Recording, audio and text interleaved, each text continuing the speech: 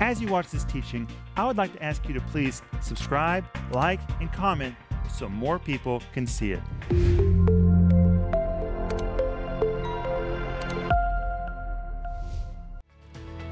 This program is made possible by the giving of the God-called partners of Renner Ministries. My name is Rick Renner, and I am inside the tomb in the Church of the Holy Sepulchre. This is actually inside the tomb itself. This is where Jesus' body lay. And on the third day, the power of God literally erupted inside this tomb. The power of God entered into the body of Jesus. Death was driven from him, and Jesus rose from the dead. It happened right in this very room. Most people are not allowed to come here with a camera, so this is quite remarkable that I'm able to show you. This is not a fairy tale. This is not a hoax. This tomb is empty because God raised Jesus from the dead. On the day of the resurrection, the angels announced, "Behold, he's not here. He is risen." And he's still risen today. He's living, he's praying, he's interceding for you, and he's available to let the same resurrection power that raised him from the dead work in you. And that is what I want to talk to you about today. Stay tuned for a teaching you can trust, a message that will inspire, strengthen, and equip you with vital insights and understanding from the Word of God. Here is Rick. In today's introduction, I was actually standing inside the tomb at the Church of the Holy Sepulchre. That's amazing to me because cameras are not allowed there. But the man who is in charge of the Church of the Holy Sepulchre invited me to come with the cameras right inside the tomb. That is the place where Jesus was buried and where he was resurrected. And the tomb is empty because Jesus is alive. Now, somebody has asked me, Rick, why do you believe that was the real location? Some people have even said, there's another location in Jerusalem called the Garden Tomb that's very pretty, it's very enjoyable, and I agree with you, it's very pretty. The Garden Tomb is beautiful, but history verifies the other location is the real place where Jesus was buried and was raised from the dead. And in fact, a church was built on that site as early as the year 326. That's very, very early to commemorate the fact that that was the location where Jesus was buried and was raised from the dead. We know that when the Emperor Hadrian came to power, he despised everything Jewish and everything Christian and tried to desecrate holy sites. For example, Hadrian built a temple to Zeus on the Temple Mount where the temple had previously been. He tried to desecrate the site. When he discovered where the tomb of Jesus was, there he ordered that a temple be built to the goddess Aphrodite, who was the goddess of sex. It was a total desecration of such a holy site. And that temple stood there for hundreds of years. But when Constantine came to power, he gave the order for the temple of Aphrodite to be destroyed, demolished, and removed. And when they began removing the pieces of the temple of Aphrodite, guess what? They discovered the tomb of Jesus was still there. It was still there. And what Hadrian thought would destroy it actually preserved it. It was preserved all those years. Now today, when you visit the tomb in the Church of the Holy Sepulchre, it doesn't look much like a tomb. That's because it's covered with all kinds of religious decorations that have been placed on it for 1,700 years. But if you remove the exterior, if you remove all the religious decor, all the decorations, underneath all of that is a first century tomb, and that is where Jesus was buried and where Jesus was resurrected, again an event that was commemorated in the year 326. 326. They already knew the place where Jesus was buried and was raised from the dead. And today I'm going to talk to you about the empty tomb. But I want to remind you that this Sunday is Easter. This is your opportunity to take someone to church. Maybe someone who has drifted away from the Lord and they need to recommit their life. Maybe someone who has never known the Lord. Get them. Take them with you to church.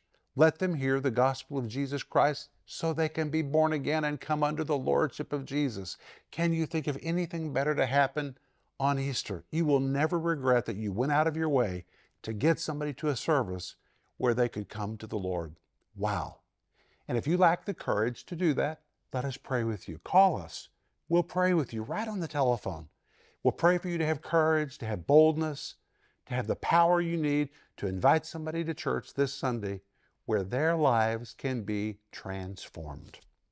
But I want to remind you that I'm offering you my series called Unknown Facts about the death, burial, and resurrection of Jesus Christ. And today is the last day we're offering this on the program. Order it. It's 25 parts based on these programs with a wonderful study guide. It is just wonderful. We're also offering you my book called Paid in Full, an in-depth look at the defining moments of Christ's passion. I like what's written on the back of the book. It says, you think you know what happened, but what if you could get past all the commonly recognized pieces of the story? What else would you find? Paid in Full is a riveting account of Jesus' final hours, and it takes you on a journey.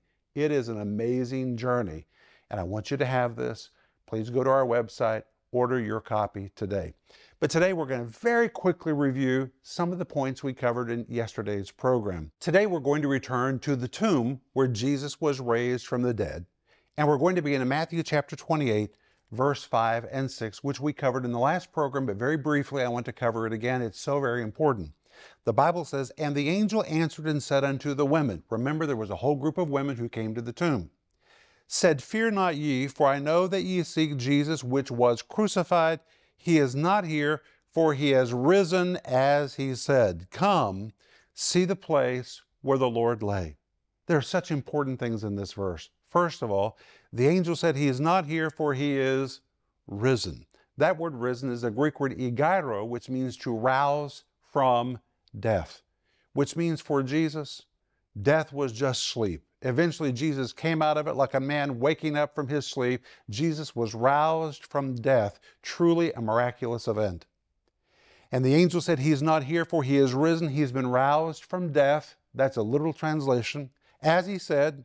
And then the angel offered an invitation to the women. The angel said, come, see the place where the Lord lay. Come on in. Come into the tomb. We want you to see this with your own eyes. And in fact, the angel said, see. The word see is from the Greek word hareo, which we covered in the last program.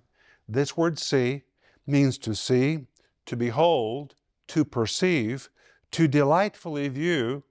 It describes a scrutinizing look, or to look with the intent to examine, to fully view, to experience, to know something from personal observation, not from secondhand information. So when the angel said, come and see, here's really what it meant.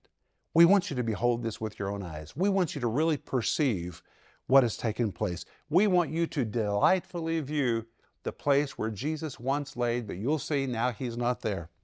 We want you to take a scrutinizing look.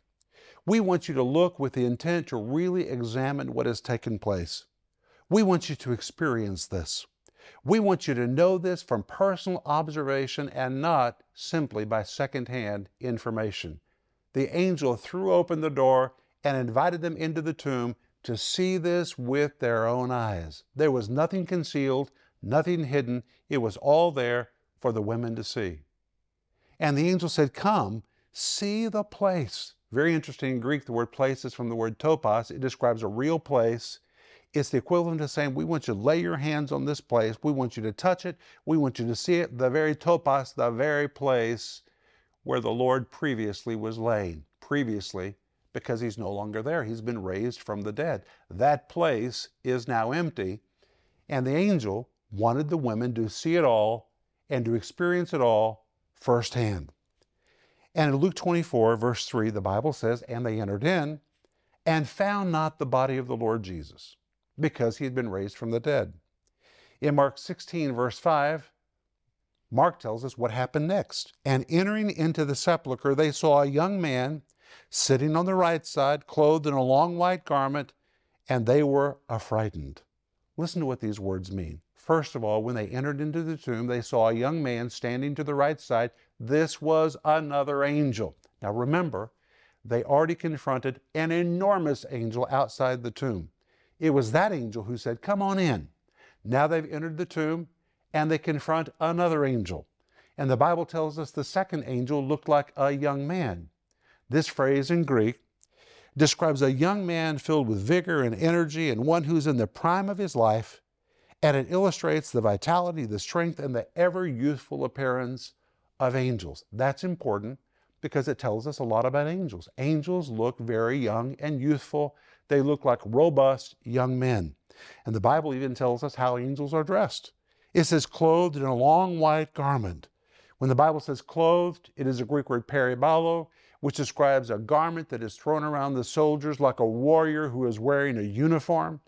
And when the Bible says white, the Greek word lukos describes something that is dazzling, resplendent, beautiful. The word garment is the Greek word stole, and the word stole describes a long flowing robe normally worn by royalty, commanders, soldiers, kings, priests, and other elite individuals or those of high distinction. So when the women saw this angel, first of all, he looked very young, very robust. Secondly, he had a garment wrapped around his shoulders, and the Bible tells us what kind of garment. It was the same garment that a soldier or a warrior would wear. Now we find the full depiction of angels. And in Mark 16:5, the Bible goes on to say that the women were frightened. This particular word is very, very interesting. It's not the normal word for fear, but this is the word which means to be astonished. A better translation for us would be they were blown away. It describes a mind-boggling experience. This was beyond their imagination. This was mind-boggling. They were totally perplexed. This was astonishing. First of all, the stone had been removed. They didn't anticipate that. Second, they saw an angel so huge, it was sitting on top of the stone, almost as if the stone was a chair for the angel. Really denotes the size, the stature of that massive angel. The angel invites them inside. They come inside. They see the empty place where Jesus' body used to be. Now it's gone. And there is also another angel who looks like a young, youthful warrior that is simply dazzling. And the Bible tells us they were frightened, which means their mind was blown. This was a mind-boggling experience. And in fact, their mind was so blown that Luke chapter 24, verse 4 says they were much perplexed. That word perplexed, the Greek word aporeo, which describes one who loses his way. Someone so confused he can't figure out where he is, what he's doing, or what's happening around him. A person completely bewildered by surrounding events. They've just kind of lost the sense of it all. What in the world is taking place? What in the world has happened? We came here to anoint the body of Jesus, the dead body of Jesus. He's gone. There's a big angel outside. There's another angel on the inside. This is a dazzling experience. And the Bible says they became perplexed, or in the midst of it all, they became confused and they lost their way. They didn't understand what was happening. Then Luke 24, verse 4 tells us what happens next. It says, then two men stood by them in shining garments. Stood by, the Greek word ephistemi, which means to come upon suddenly, to take by surprise, to burst upon the scene, to unexpectedly appear. Two more angels show up. So now there's a giant angel outside, a warrior-looking angel on the inside, and suddenly two more angels show up who burst on the scene. These women are being inundated with supernatural events. And the Bible says that these particular angels were dressed in shining garments. That word shining, the Greek word astrepto, which describes something dazzling or something that shines or flashes like lightning. The word garments describes a garment or a long flowing robe. These angels were simply beautiful. And in Luke 24, verse 5 to 8, listen to what the angels said unto them. And as they were afraid, it's referring to the women, and bowed their faces to the earth, the angels said unto them, why seek ye the living among the dead? He is not here, but is risen. That word risen, again, the Greek word egeiro, which means one who's been aroused from death. Aroused from death. He is not here. He's been aroused from death. And then the angel said, remember how he spake unto you when he was yet in Galilee, saying, the Son of Man must be delivered into the hands of sinful men and be crucified, and the third day rise again. Rise again in Greek is the word anasteni, which means to stand again. It describes resurrection from the dead. Resurrection is stand again power. When resurrection power is working in you, if you've been knocked flat, if you feel like the life has been taken out of you, resurrection power has the power to put you on your feet again. It restores you to life. It restores everything. This, in this case, describes the power of resurrection from the dead. And then the women remembered Jesus' words. And the angel said in Mark 16, verse 7, "Go your way and tell his disciples about all of this." In Mark 16, verse 8, Mark tells us, "And they went out quickly and fled from the sepulchre." In Matthew 28, verse 8, the Bible says, "They did run to bring his disciples word." And in Luke chapter 24, verses 9 and 10, Luke says that they told these things unto the apostles.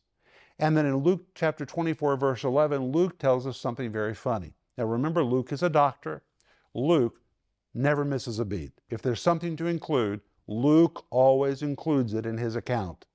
And in Luke chapter 24, verse 11, Luke the doctor adds something that a doctor would add. Listen to what he says.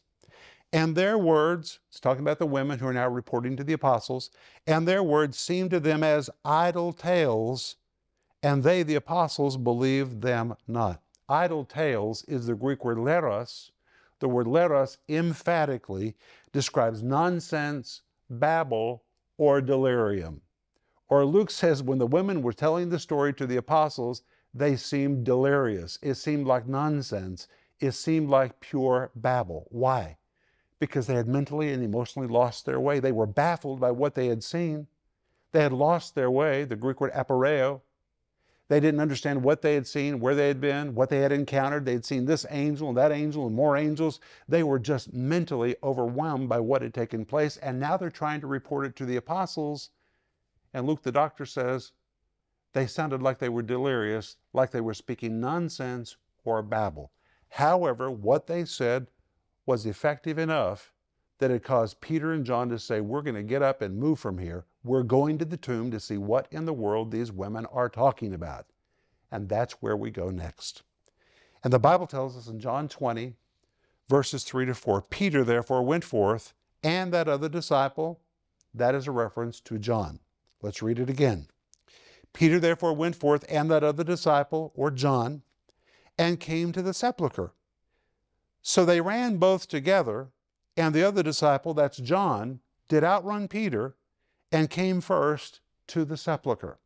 So Peter and John said, "Let's get up, let's go. We want to see what these women are talking about." Both of them are running together to get to the tomb. And John is so excited, he outruns Peter and gets there first. And they came to the sepulchre. In other words, Peter and John's feet were moving before these women were finished trying to communicate what they had experienced. They were so excited. Such a spark was ignited in their heart. They were up, their feet were moving. They were on the way to the tomb as quick as they could get there, and John outran Peter. When they heard what was happening at the tomb, they were on the move to get there as quickly as possible. Peter and John raced to see what the women were trying to communicate. What's interesting is Peter and John are the only two apostles who went. The others didn't move. They stayed at home, and they missed the whole event.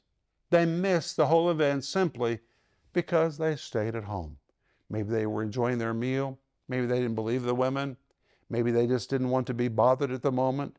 The other apostles stayed at home.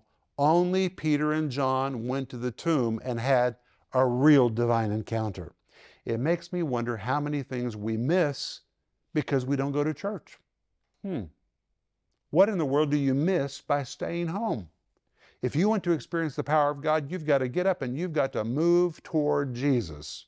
If you just sit around and say you're not going to budge, you're not going to move, you're too comfortable, you're probably going to miss a lot. These apostles missed a lot. Peter and John experienced something special because they got up and they moved. How about you? Are you moving toward Jesus? If you want to experience the power of Jesus Christ, you've got to get up and move in His direction.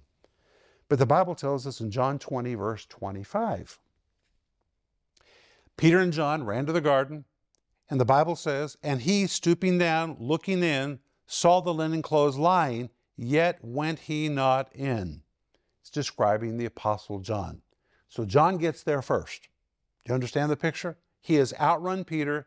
He has arrived at the tomb before Peter. John is there first. And John stoops down and looks in. And John writes that he saw the linen clothes lying, but he didn't go in. Well, there's several important things in this verse. First of all, the Bible says stooping down. The Greek word means to peer into, to bend low, to take a closer look, to stoop down to see something better, to look intently or to examine closely. So now John uses a word very specific to describe his activities. He's arrived at the tomb before Peter. He's bending down. He's stooping low. He's peering into the tomb, but he's not going into the tomb. And the Bible says he saw the linen clothes. The word saw, from the Greek word blepo, the word blepo in this case is intended to describe something that jars you to reality. When he saw the linen clothes, he understood something significant had taken place. And by the way, linen clothes is even important, because this particular word for linen clothes describes very expensive material fabricated and produced primarily in Egypt. Very expensive. In fact, this is the same kind of material that very wealthy men would use to adorn themselves or their wives. Why do I make a point of that? Because when Joseph of Arimathea and Nicodemus buried Jesus, they gave Jesus their very best. They didn't bury Jesus as a beggar or as a poor man. They dressed him in the very, very best. They probably remembered Jesus' teaching. Jesus said, where your treasure is, there will your heart be also. And when they put Jesus in that tomb, when they put Jesus in the earth, they spent a lot of money in the burial. They dressed him in the finest of clothes. They invested a lot of money in the burial of their dear friend, their Lord and their Master, because their heart was in Jesus. And where your heart is, that's where you put your money. It's easy to determine where your heart is. Just look where you spend your money. That's where your heart is. And when they buried Jesus, they buried him in the best. They invested a lot in Jesus because their heart was in Jesus. Now, graves were places of respect. So Jews were a little hesitant about entering into tombs. But there's something more. John may have seen Pilate's broken seals. Wow, this was very serious. He realized it looked like a crime scene, and the last thing he wanted to do is rush into a crime scene where he would be connected with something that had taken place, a violation of Pilate's seals. John may have really pondered, do I really want to go in? Do I want to risk my reputation? Do I want to risk my life by going into a place that I am not authorized to enter? Pilate's seals meant no one was authorized to enter into the tomb. But John chapter 20, verse 6 and 7 tells us about Peter. Peter finally shows up. And the Bible says, then cometh Simon Peter following him, who immediately went into the sepulchre. Peter didn't wait. Peter didn't pay attention. He just barged right in. And seeth the linen clothes lie, and the napkin, which was about his head, not lying with the linen clothes, but wrapped together in a place by itself. You know, every word is so important in the Bible. First of all, the Bible says that Peter saw the linen cloth. The word saw, from the Greek word theomai, which means to see, like looking at a play in a theater. Peter really observed everything that was going on inside the tomb. He looked at everything like a professional spectator. He was really examining everything. And he saw the napkin. The word napkin is a Greek word which describes the burial cloth placed on the face of a dead person. And the Bible says it was wrapped together in a place by itself. Wrapped together means to neatly fold, to nicely arrange, or to arrange in an orderly fashion. And I just love this. Here Jesus is being raised from the dead by the power of God surging through his body. And when Jesus sets up, Jesus is so committed to doing things decently and in order, he takes the time to take the napkin and to nicely fold it and put it in its place. You see, Jesus has always been committed to doing things decently and in order. He's the same today. We're out of time, but I'll be back in just a moment, and I'm going to pray for you. From the courtyard of Pilate to the hill of Calvary, every step Jesus took on that Good Friday, he had you in mind. The Bible says Jesus died so our debt could be paid in full. In his book, Paid in Full, Rick Renner guides you through the details of Jesus' final hours on earth. In Paid in Full, you'll discover that this striking narrative of love and redemption is much more than the story taught in Sunday school. This powerful book can be yours for just $17. When you call or go online today, you can also get unknown facts about the death, burial, and resurrection of Jesus Christ. Available in digital or physical formats, starting at just $40, you can discover the power of the cross and the plan to forgive mankind of sin like never before. Don't miss this special offer, Paid in Full, and unknown facts about the death, burial, and resurrection of Jesus Christ. Call now or go to renner.org.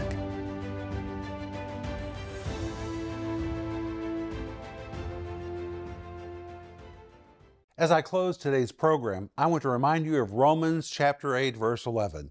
It says, "If the Spirit of him that raised Jesus from the dead dwells in you, will he not also quicken your mortal bodies by his Spirit?" The same Spirit that raised Jesus from the dead dwells in you. That is the Holy Spirit. And just like the Holy Spirit's power quickened Jesus and raised Jesus from the dead, if you will allow the Holy Spirit to do it, he will quicken your mind to think better. He will quicken your body to feel better. He'll quicken you with strength for whatever you're facing. The Spirit that raised Jesus from the dead dwells in you, and if you'll let him do it, he will quicken you supernaturally even right now. And I speak that to you in the powerful name of Jesus. Amen. Well, I want to remind you that I'm offering you today my book called Paid in Full, an in-depth look at the defining moments of Christ's passion. And today is the last day that we're highlighting this book. Also my series called Unknown Facts about the Death, Burial, and Resurrection of Jesus Christ. It has been so good to share these programs with you.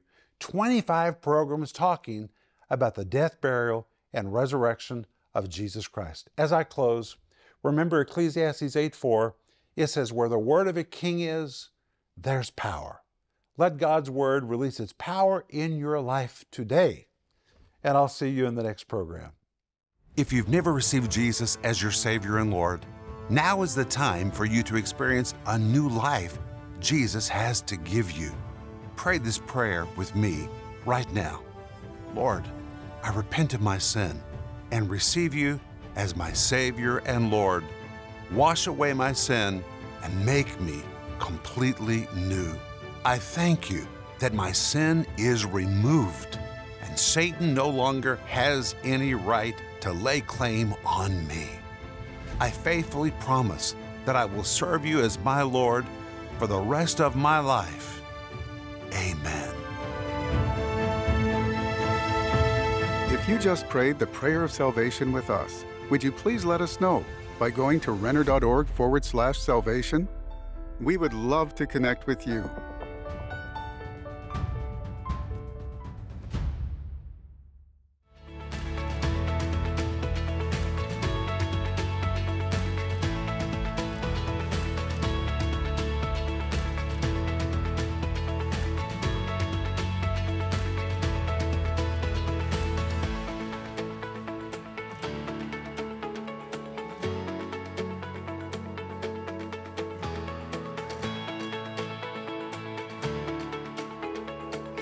This program was made possible by the giving of the God-called partners of Renner Ministries.